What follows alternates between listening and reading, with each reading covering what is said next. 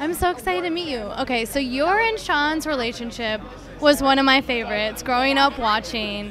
How does it feel to kind of know that you were one of those amazing couples on TV for every like 90s kid out there? Well, as the creator of the show often tells me, you were on an iconic show, and I believe that. It's definitely an iconic show. It follows me wherever I go forever, I love it.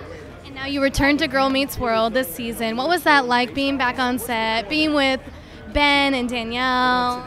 Being with everybody was great. It really was great, especially Ryder. It's always good to see him and everything. And now that everyone's grown up, it's just so weird. It's like, oh my gosh, they really have met the world. Did you keep in touch with them all throughout the years, or did it kind of go in and out? It was sporadically. You know what? I like to compare because I get asked that question all the time, and I compare it to like camp. Like camp's over, you want to like stay in touch, but it's like, but if you had camp reunion, you definitely would come, right? So, but I love all of them. So. Now, what was like one of your most memorable times being on set back then? My most memorable, I would say, my most memorable right now, and I want to just give a little homage to the man who played my father. He recently passed, and I just remember him in my heart so much. He was just such a great man. But other than that, on the fun tip, I like the shower scene with Ben back in the day. That's the classic moment, What about the Halloween episode? Or, well, it was kind of like the scary episode. You know what? I just ran into Jennifer Love Hewitt on the set of Criminal Minds, and that's like such the memorable moment because I always claim that, I love being the screamer.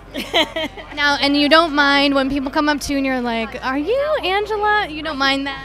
Why would I mind that? No, that's fabulous. What are you gonna do? Do you still feel like? Do you still connect with Angela? Like, where would she be at today if you had to choose? You know what? I connect with Angela a lot because I'm a great actress, believe me, but I really didn't feel like I was acting that much when I did that role. So I totally feel connected with the role. That's why I don't mind when people say, "Hey, are you Angela?" Angela for life, whatever.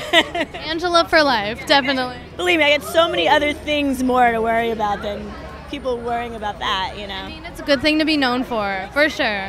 Now, do you remember the theme song, like, by heart and everything? Of course. All right, this is the funny thing. I challenge anyone to know all the words, okay? Because in the beginning, it's like, boy meets world, but then there's this thing they do in the middle. It's like, traveling along, the thing go like what we're doing. I'm like, what the hell are you saying in that part? Yeah. But yes. This thing called life or something. But your friends will always stand by you. Stand by me. I wish I had my singing voice on. I would really belt that shit out for you right now. But now, what have you been up to lately that you could catch us up to speed with? Well, okay. Of course, I did the new episode of Girl Meets World, and that's very interesting because now I have a husband and different things going on with that. I just did an episode of a show called In the Cut with Bentley Kyle Evans, who's the maker of Martin, and that's going to be coming out in the fall. That's going to be really fun. And I have about 3 movies on the table that are produced by my own production company, where you see a very different Trina McGee, and I get to play all the roles that I've always really trained and been ready to do and everything. They're very wild, risque, racy movies, and they'll be coming out, not too racy though, but they'll be coming out this winter. So a lot to look out for. Now, so Angela never ended up with Shawn then. Do you wish that they would have? Like, what could have made them work? I don't know what could have made them work, but I will tell you what does work. Friendship works forever. Now, I'm not saying I don't know what's going to happen with Shawn and Angela.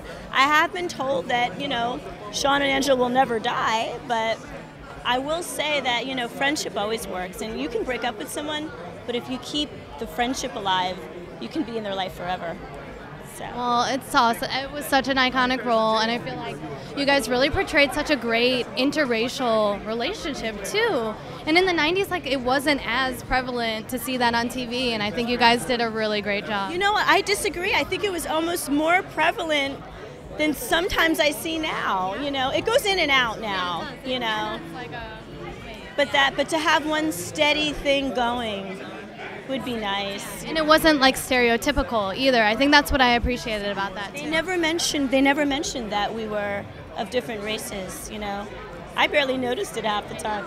Yeah, that was like the best part about it too. When it came to like seasoning the food and the dance moves, I'd be like, okay, yes, we're different. You're like, all right. But other than that, you know.